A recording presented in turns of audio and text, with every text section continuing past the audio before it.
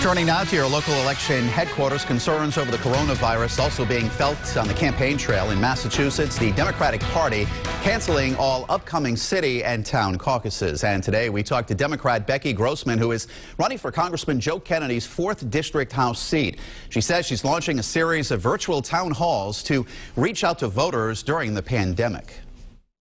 Yep, I think each day we're going to continue to follow the advice of our health and medical experts closely to make the best and most responsible decision that we can to protect the health and safety of our community.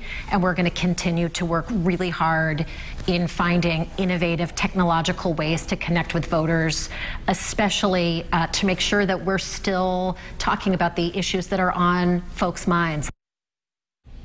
And Grossman isn't the only one of the 9 candidates changing strategy due to the outbreak. Right now on WPRI.com, politics editor Ted Nesi has details on what steps her competitors are taking.